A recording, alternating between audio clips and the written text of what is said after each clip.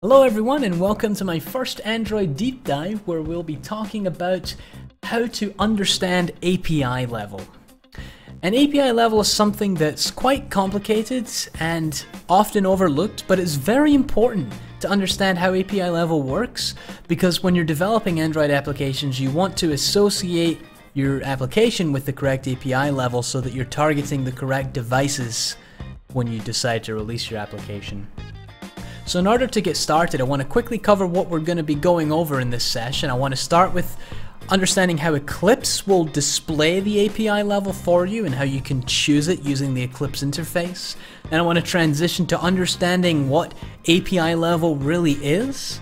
And then I want to conclude with an example I have prepared for you where we're going to be working with API level in real time and trying to accommodate a broad spectrum of devices by programmatically working with API level. So let's get started now by going over a quick definition of what API level is. Now if you go to developer.android.com, this is the definition that you're going to be presented with eventually. API level is an integer value that uniquely identifies the framework API revision offered by a version of the Android platform. Now to simplify that, it's just a number that's more specific when describing the Android SDK than, say, Honeycomb or Jelly Bean, and it specifies every revision, even the revisions that aren't necessarily released to the public, so that we as programmers can know what functionality is going to be available on that specific API. So that's why we have API number. We need to really explicitly distinguish between those revisions. And now that we have a very basic understanding of what API level is, I want to jump into Eclipse so that we're able to illustrate how you're going to go about choosing the API level as you're making your application. And this is the Eclipse new project screen here. You get to this menu by going through the file menu in Eclipse and clicking on new Android application project. And it's where you specify the application name, the package name, and it's also where you specify the API levels of the SDKs that you want to use in your application. And we're going to be focusing on this for now.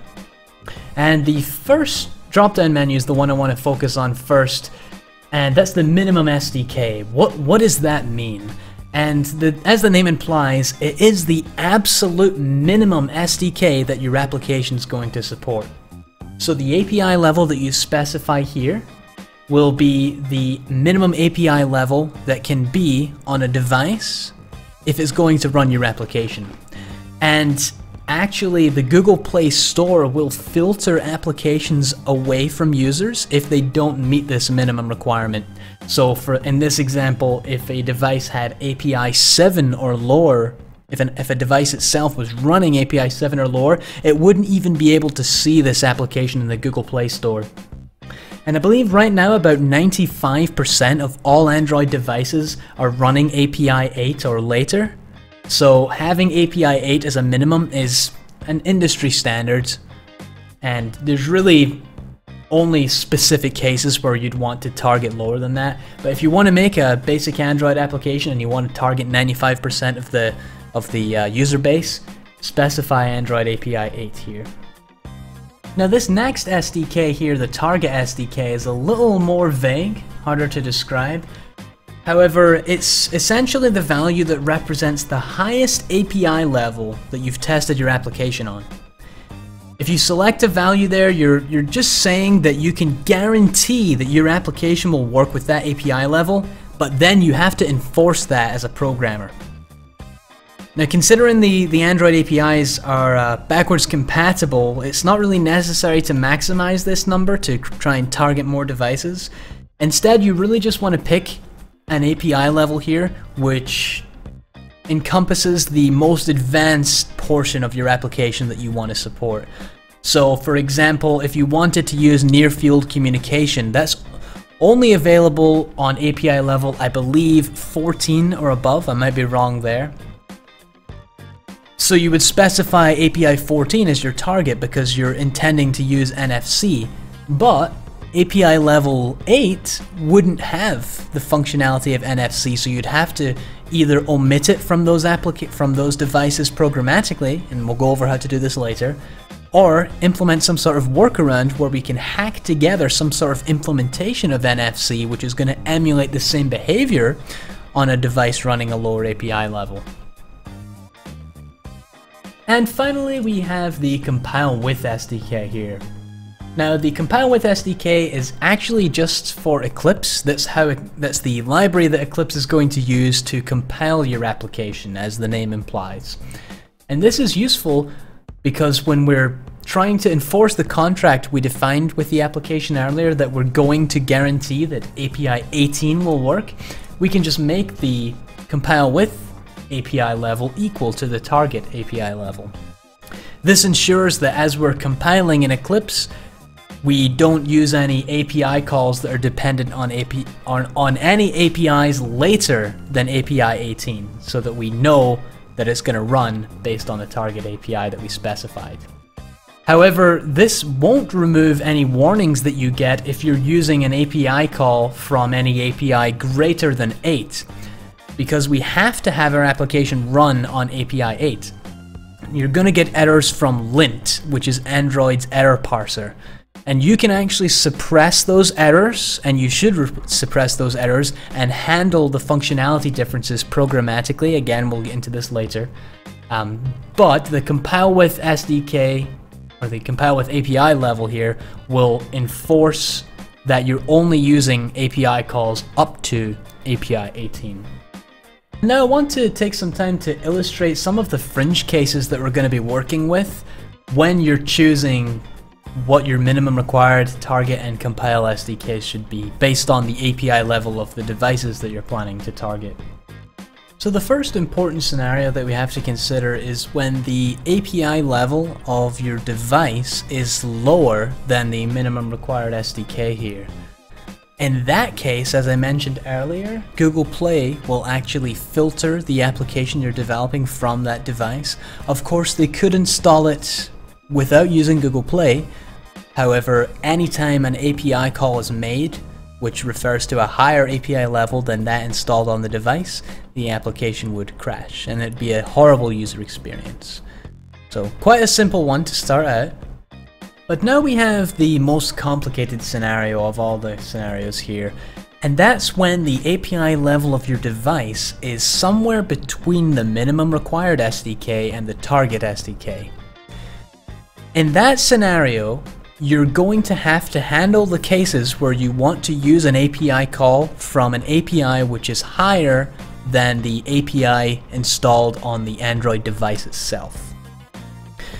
And that's because you've specified the target SDK as an SDK or API level, let's be consistent, that's higher than on the device. So you want to use API calls from a higher API, but those API calls aren't on the device that you're working with. So you have two options. Either hope that the API calls you're using are included in the support library, and you can just include the support library in your application and it will work as normal, or you have to programmatically compensate for this discrepancy by emulating the functionality of the higher API call on the device with the lower API, or just omitting the functionality specifically for any API less than the target, but still allowing that application to be installed on your device. So you don't really want to do this with the more critical functionalities of your application, but you'd probably want to do this with kind of optional functionalities like using NFC to communicate data between devices if you're just sharing a file or something. Now this next scenario is one that we can actually avoid entirely by doing something clever with the way we set up the SDKs in Eclipse. And that scenario is where the API level on the device is higher than the target SDK but lower than the compile SDK. Now since the compile SDK is something specific to Eclipse, it's compiling your application based on the API you specify in that drop-down menu. There's really no reason to have it any higher than the target SDK. So the way that you can easily remedy this situation to avoid it entirely, and what I'm going to be doing throughout the remainder of these tutorials, is just to move the compile SDK to align with the target SDK.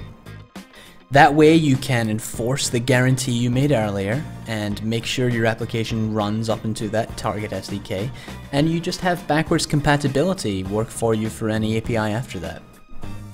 So naturally the final scenario we have to work with is when the API level of your device is higher than your target and compile SDKs. And in that case, your application should work because of the natural backwards compatibility that the Android system offers. Sometimes the Android operating system might enforce some sort of compatibility features to make sure that your application runs smoothly, but it's typically a case we don't have to worry about. So in summary, what should you do? When you're developing applications, what should you do to remedy and kind of triage any issues that you may run into with the SDKs? And I'm going to recommend that you pull the target SDK down until you have reached an API level that encompasses the most advanced functionality, the most advanced API call that your application requires to be functional. And then after that, we're going to want to pull the minimum SDK down as low as we can to a reasonable level. In our case, that reasonable level will be API 8, so we can cover 95% of all devices. And then you want the target SDK and the compile SDK to align. So we're going to make the compile SDK equal to the target SDK. And that's how you go about resolving these problems, and that's typically a best practice. And in our examples, if you want some numbers to work with, if you want to just pick some numbers to get started, I would recommend that we use API 8 as the minimum required, API 14 as target SDK, and API 14 again as the compile SDK. I now want to work through one final illustration which kind of describes the process flow when you're dealing with an Android device that has an API level somewhere between the minimum required SDK and the target SDK. So in that situation, you have a few questions to ask yourself. First of all, are you using an API call from an API higher than the min SDK? Usually the answer to this question is yes. However, if the answer is no, then the application will run normally and you don't have to do anything. So if the answer to the question is yes, we have a second question to ask ourselves. Is the method that describes the API call included in the Android support library? If the answer to that question is yes, then we simply include the support library in our application and it will run normally. However, if the answer to that question is no, this is where we have to reconcile those differences manually and programmatically to make sure that our application runs smoothly and correctly across the entire spectrum of API levels. In order to close out this deep dive here, I want to leave you with a live example of how you would actually make your application cross-compatible with multiple API levels. And to do that, we're going to jump into Eclipse, and as you can see in the lower right, I have 3 emulators running. One which has API 3, one which has API 8, and a final emulator running API 11. And I went ahead and created this application in advance for the sake of time, but let's start by first examining the Android manifest for the application. You'll see that my min SDK is 8 and my target SDK is 11. Now the compile with SDK you can find in the project properties by clicking on Android. Right now I have it also set to be API 11. And the first thing you'll likely notice is that there's an error in my application. So let me open up the source code. We'll scroll down to where the error is, and it's with this setY method. And that's because the call requires API 11. And this is an error being thrown by Android lint. And as I said before, we can actually suppress these calls, suppress these error messages to tell the Android system that we're going to handle these as developers. We're going to make sure that we're providing some sort of fallback method that's going to work on APIs less than 11. So I'll go ahead and do that now by hitting Control-1 to get the error fixing dialog here, and I'm going to add a suppress lint to the entire class, because we're going to handle everything within this class. And you'll see it goes up here, we've suppressed lint, and the error goes away. But that doesn't mean that the application still won't crash, so we have to handle that now. So now that we've removed all the errors in the application, let's go ahead and run it to see what happens on the varying API level emulators we have here in the lower right. And as you see, for API 3, it doesn't even get installed, so this is what would happen on the Play Store. It would actively filter your application. Now for API 8, the application crashes because we make a call to set Y in the onCreate method, which that's expected behavior right now. But for the device that's running API 11, it works as intended, and we can translate the image using the set Y method that we wanted to use.